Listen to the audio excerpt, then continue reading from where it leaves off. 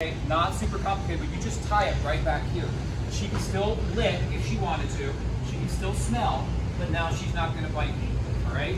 She might in a minute because I'm about to do some other stuff to her. The other thing is, for demonstration purposes, I'm going to try and put this tourniquet on her. She's like, "What are you doing?" She doesn't want to pick her paw. That's fine. What did you guys learn? Open it up and work it around. Now, does this look like I'm going to be able to get good compression? No. I told you I wasn't going to be able to do this. So, this is why I have my little friend. Okay, what else this is good for with a dog? You find a random dog, now you got a leash. Alright, so anyways. Will she lay down for me? Okay. That's why I hire smarter people than me. People are going to bleed to death standing up. So, same kind of thing. I'm going to keep this nice and wide. I'm going to go high up on her limb. Alright?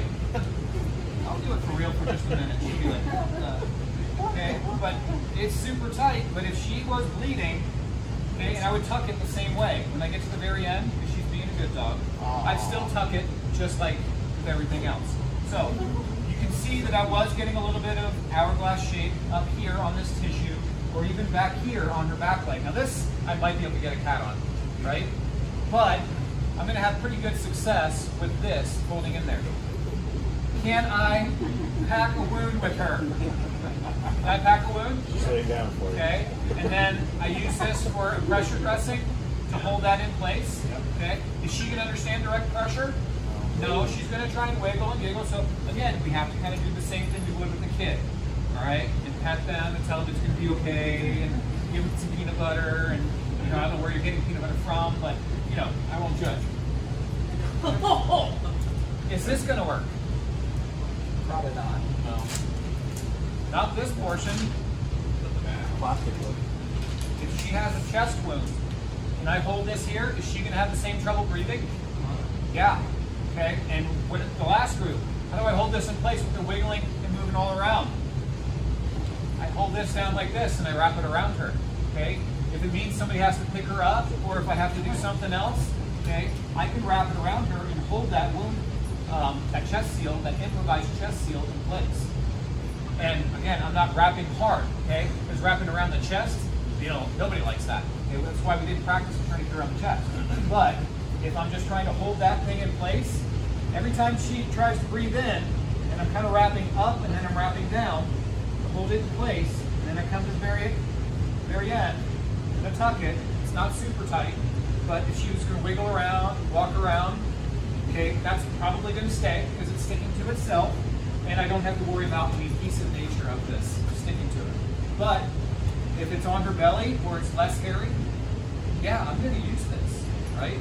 Or if you just have a piece of plastic bag, okay? And believe it or not, this now becomes 2 or more. I can rip this bag open and I can use it on both sides. So if your dog you know, steps on something, has something else bleeding or whatever else, you can use the SWAT team. If they have a wound in the chest that you need to seal up, same concept. I mean, there's really, the canine vet that trained me says it's a small frame female. It's a 70-pound female, okay? So you give them the same meds, you do CPR, would be somewhat similar. Come on, can you lay down for me?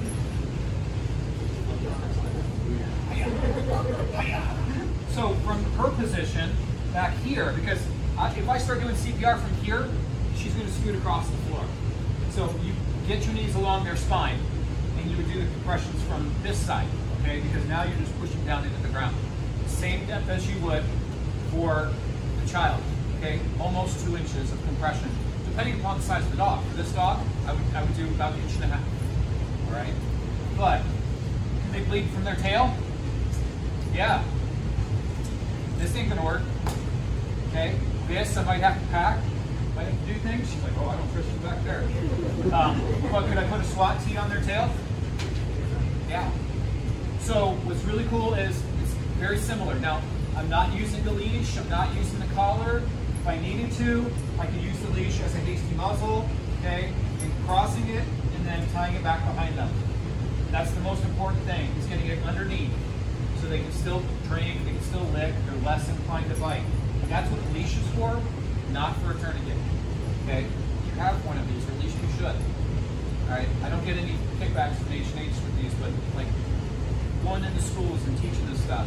This is, keep one on the fairing on my motorcycle. It's my first tourniquet when I'm on the motorcycle because it's right here. So if I get hurt myself, I get separated from the bike, just grab my gun and shoot me. But not because I love that bike.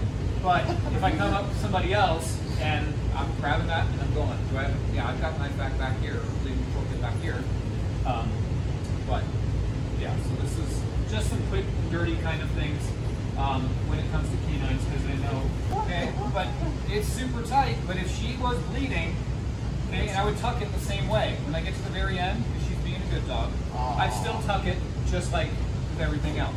So you can see that I was getting a little bit of hourglass shape up here on this tissue, or even back here on her back leg. Now this, I might be able to get a cat on, right? But I'm gonna have pretty good success with this.